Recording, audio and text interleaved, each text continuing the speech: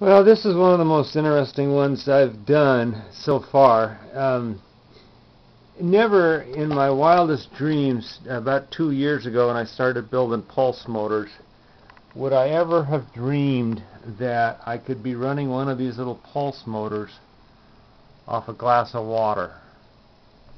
And that's that's a glass of water, and that's running that pulse motor.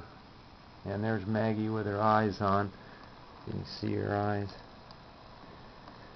And anyway, it's the SEC 15 that I showed in my last video.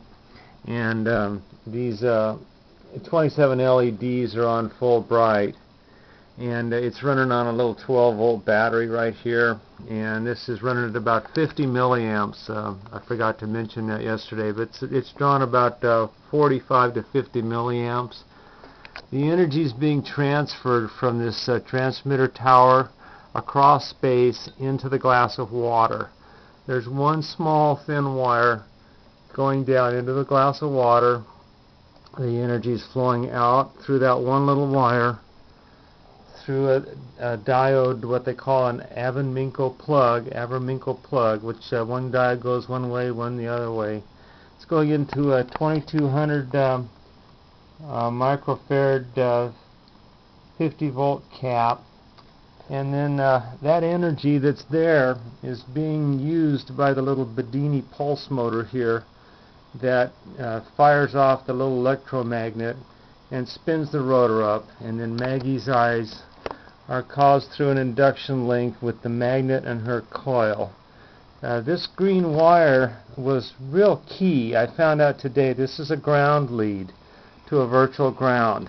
This is just a chunk of aluminum, and I found by accident that if I touched this, the motor sped up.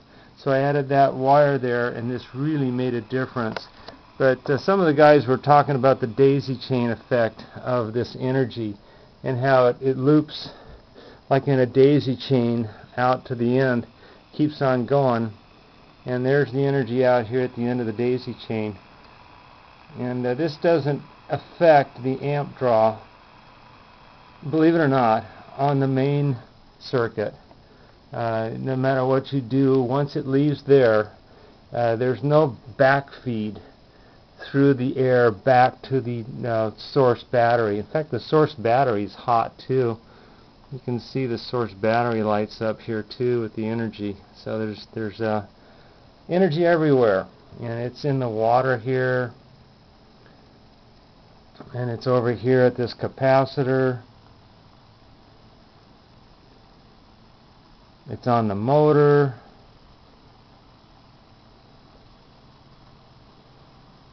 It's even on Maggie, a little bit on Maggie. And it's over here at the very end of the daisy chain right there. This is what it sounds like. Here's my little radio.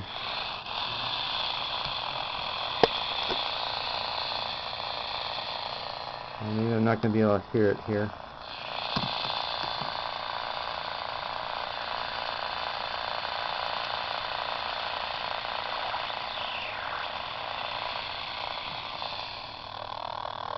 There it is. There's so many frequencies here. And up like that.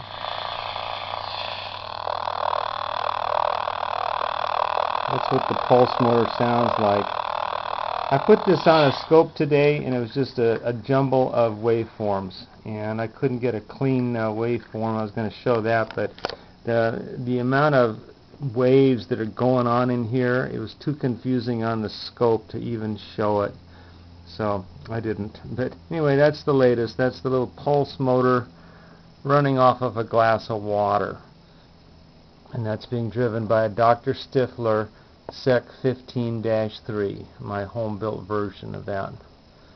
Thanks for watching.